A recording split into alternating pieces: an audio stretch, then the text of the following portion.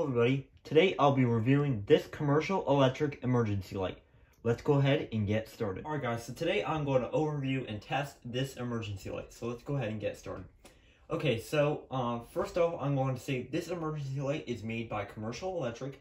These emergency lights can commonly be picked up in an electrical store or a Home Depot in your area. I got this one from my local Home Depot. It was a great price for it. I've really liked this emergency light a lot, mainly because it works really well.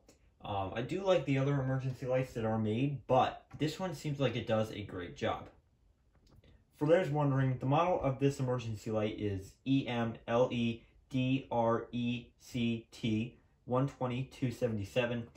I know that's kind of a weird model, but models are what they are. Why it has all those letters and numbers, I don't know, but it is what it is. So as you can see, this emergency light does have two light heads on the front of it, both LED, which is really nice. You can also see that there is an electrical cord that is going right to it. This is not connected to my main power in my house. Well, it technically is, but it's not connected to like a switch or anything. It's actually connected from like an old extension cord that I did cut and did install. And I do use this cord for a lot of my exit signs in emergency light videos. A couple other things to know is that the front lights are adjustable. So as you can see right here, I can adjust this like this, or I can adjust it like this. Whichever way I feel like adjusting it, I can. These are commonly mounted. They're commonly mounted on the wall. Sometimes people mount them on the ceiling. I don't see a problem mounting them on the ceiling, other than this unit's really not designed for the ceiling, but it is what it is. You can mount it on the ceiling. It's not like when you have a fire alarm and you can't mount it on the ceiling when it's a wall unit.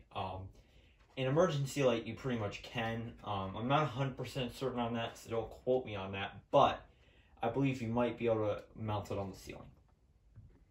This emergency light also does have a little test button at the bottom, which allows you to test the unit. I'm going to give it a test real quick. And as you can see, it works just fine.